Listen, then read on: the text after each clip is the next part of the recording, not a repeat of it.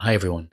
Thanks so much for the opportunity to speak today around my experience of the UDL badge open course, which I undertook last semester along with several other colleagues from across the Institute. And this one was the national rollout of the UDL badge, coordinated by Ahead Ireland, UCD, and the National Forum. I kept kind of a diary blog of what I did, and I just want to highlight some key things, but I'm happy to meet with anyone if they feel aspects might support them on their journey.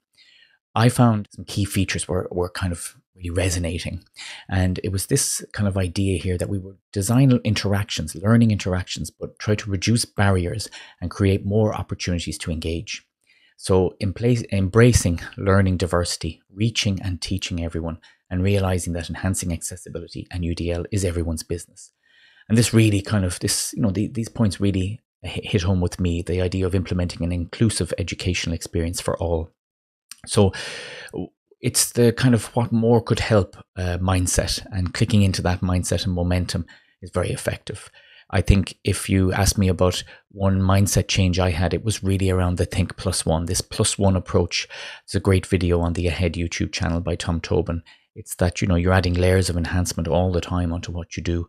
And having that, I think, is a really propelling way to enhance year on year, module by module, week by week, whatever you want it to be.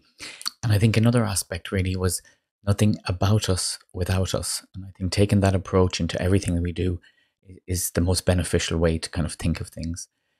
Another concept that really was pushed home a lot was that there's no such thing as an average student.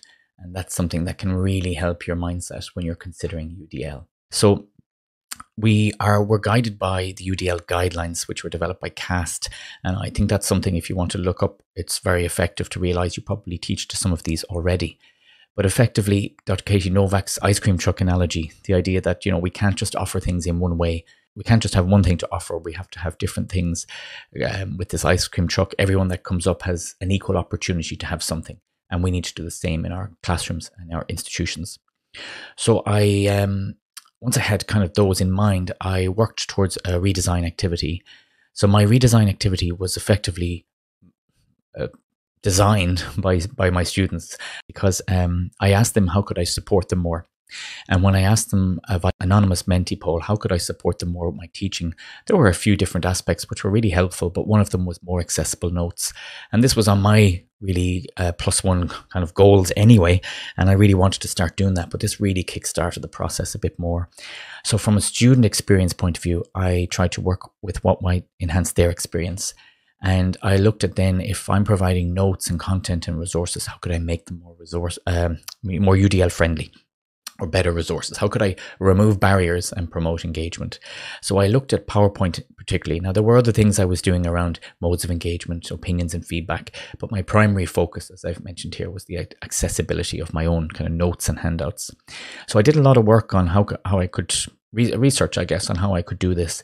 But effectively, I went through every single slide one by one, making tweaks and changes. I'll explain what I did in a few moments.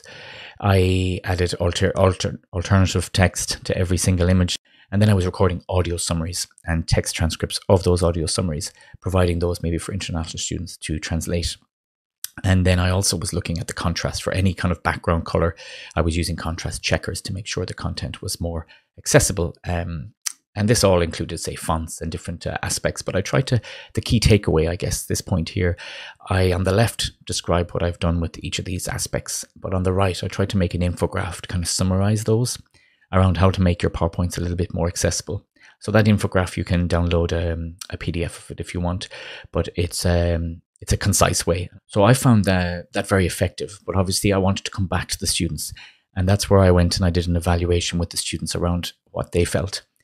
It's so key because it lets them know that they can empower change in higher education, that they gave suggestions that were acted on. I had some other nice resources. So, for example, attending a CAST webinar, they talked about a plus one approach and having these worksheets. And they're really effective in kind of realizing what you might do, say, next semester or the semester after, and adding that plus one approach into your practice.